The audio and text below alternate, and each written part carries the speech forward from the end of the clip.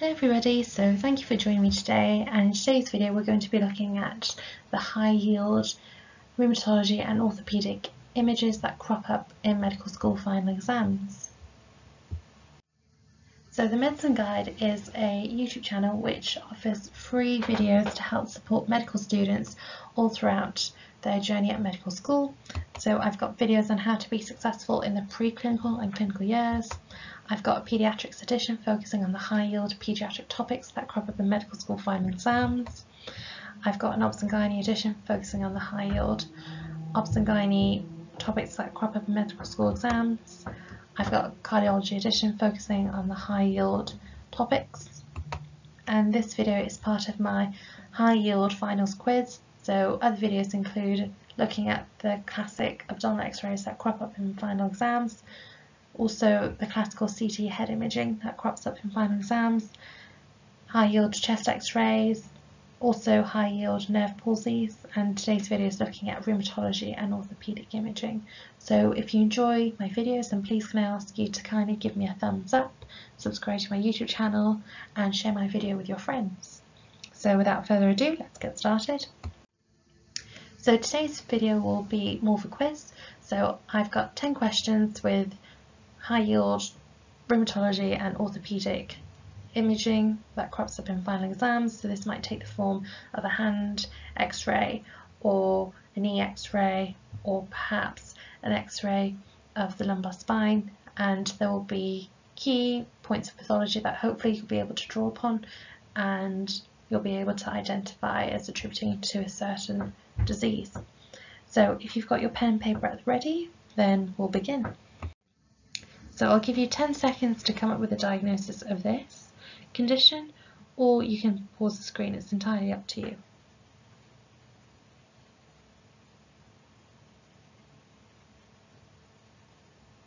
Okay, let's find out the answer. Okay, so this first image is representing a patient who has rheumatoid arthritis. So appreciate the screen does look busy, but if we look first at the mnemonic and then work our way through the image. So I use the mnemonic of less to help identify patients who have rheumatoid arthritis. So they'll present typically with a loss of joint space, periarticular or juxtaarticular erosions, soft tissue swelling, and finally soft bones or osteopenia. So if we look at the first label point on the top of the screen and then work our way around in a clockwise fashion. So we'll begin firstly with the ulnar deviation of the digits. So you can see that the digits appear quite crooked and they appear deviated towards the ulnar side. So that helps to describe ulnar deviation of the digits. Secondly, we can see that there's a loss of the joint space, and the best example of seeing loss of the joint space is actually looking at the third digit and looking at that particular joint.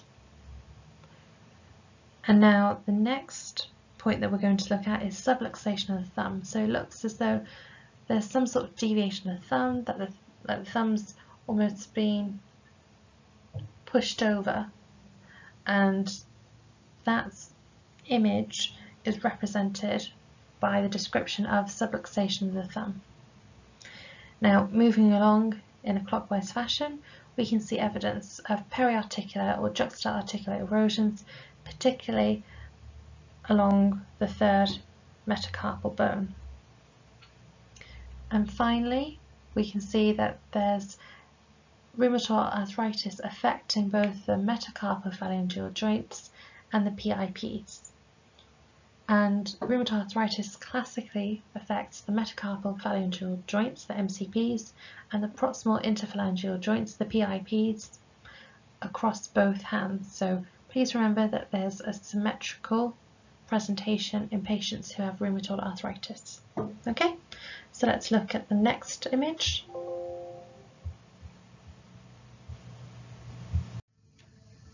So I'll give you 10 seconds for this.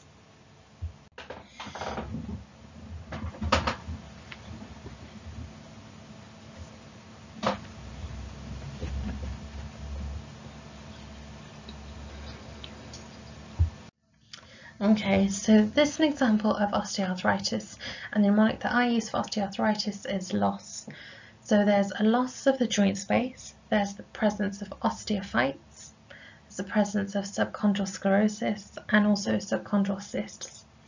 So if we begin at the top and work our way around in a clockwise fashion, so the first thing that I want to bring to your attention is the presence of subchondral sclerosis. So you can see the thickening and the fact that there's areas of greater, whiter intensity when you're looking on the knee x-ray, and that intensity is what's known as subchondral sclerosis. Then we've got the presence of osteophytes, so we've got this irregular bony outgrowth, so that's the osteophyte.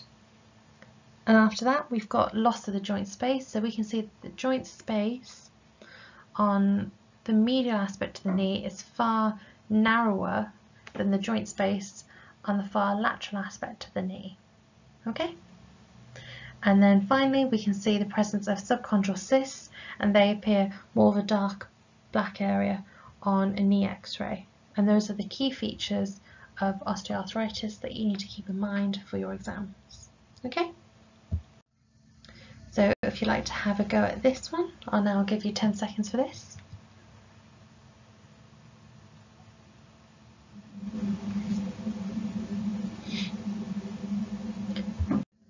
So this is an example of a COLLES fracture. So a COLLES fracture is when you fracture the distal third of the radius. And the best way that I use to remember that is if you imagine a COLLES fracture to be similar to collid. So in a COLLES fracture, you've collid the distal third of the radius. So that's the mnemonic that I use for COLLES fracture. So you've collared the distal third of the radius. Now, another useful way of remembering what a COLLES fracture looks like on an x-ray is that the COLLES fracture is similar to what's known as the dinner fork deformity. So on a lateral view, the hand will appear similar to a dinner fork.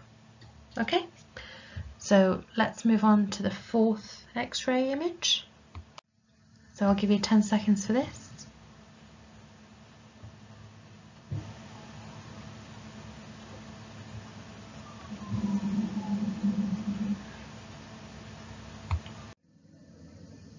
So this is an example of PAGET'S disease of the bone, and because we're looking at the skull particularly, we can think of this as PAGET'S disease of the skull. So as a medical student, there aren't many skull x-rays that you need to be familiar with, but one of the skull x-rays that you do need to be familiar with is PAGET'S disease of the skull or PAGET'S disease of the bone. So these patients will present classically with a thickened calvarium, and they'll also present with cotton wool spots. But I would say the classic finding and the most easiest identifiable feature on a skull x-ray is the thickened calvarium. So please keep your eyes peeled out for that if you do have an exam question with a skull x-ray. Okay, so let's look at the next image. So I'll give you 10 seconds to find out the diagnosis of this, or you can pause the video.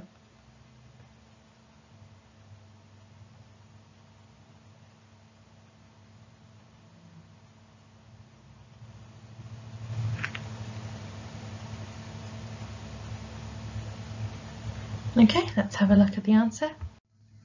So this is an example of pseudogout. So pseudogout on an image will be represented by this area of chondrocalcinosis. So this chondrocalcinosis is this white hueish line that you can see along the joint line. So this is representing calcification of the hyaline cartilage. Okay. So let's look at question number 6. So again, you've got 10 seconds.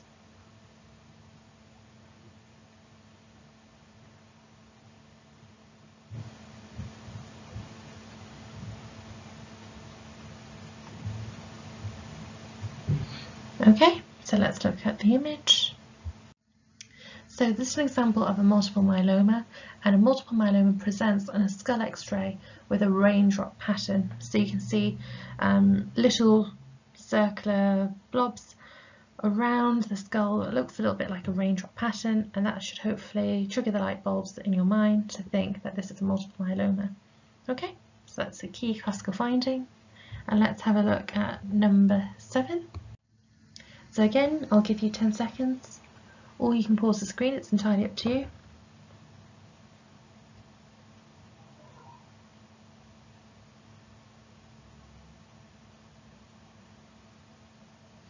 Okay, let's look at the answer. So this is an example of a Smith's fracture, and patients who suffer from a Smith's fracture are at risk of developing a median nerve palsy. And if you want to find out more about median nerve palsies, then please do watch my high yield quiz focusing on nerve palsies. So let's have a look at question number 8.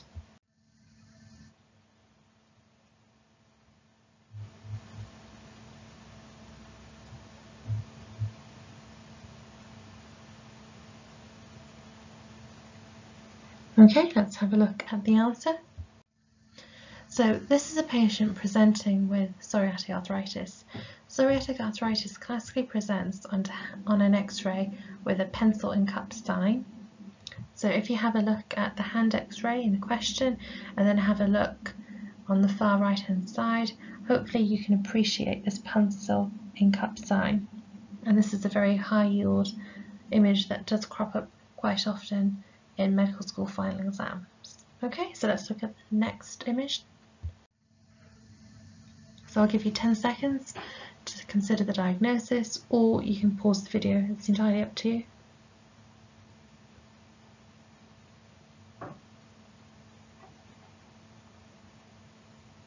Okay, let's look at the answer. So this is really demonstrating all the different types of images that could crop up in ankylosing spondylitis. So if we start on the far left hand side of the screen and then work our way down. So the image that was found in the previous question was that of a bamboo spine. So a bamboo spine is representing the fusion of the vertebral joints, and that's a very classic feature of ankylosing spondylitis. Other features that are suggestive of ankylosing spondylitis involves the dagger sign. So the dagger sign is when there's ossification of the supraspinous and interspinous ligaments. Another key feature is that patients are at risk of developing sacroiliitis. So if you have a look at the X-ray image, hopefully you'll begin to appreciate that there's areas of subchondral sclerosis, so that's areas of bone thickening, and also areas of subchondral erosions. And also, patients can present with syndesmophytes. So syndesmophytes are where there is ossification of the outer fibres of the annulus fibrosus. And finally, patients who suffer from ankylosing spondylitis are at risk of developing squaring of the vertebral bodies. And I've tried to draw a square around one of the vertebral bodies to help you compare how similar the green square is in terms of the preceding vertebral bodies, and hopefully you'll begin to appreciate that there is some degree of squaring occurring. And these are all the potential images that they could throw in the exam paper, and all of these images on this screen are suggestive of a patient with ankylosing spondylitis. So please make sure that you're familiar with all of these different features. Okay, so let's have a look at question number 10, our final question of the quiz. Okay, so I'll give you 10 seconds to come up with a diagnosis of this condition, or you can pause the video.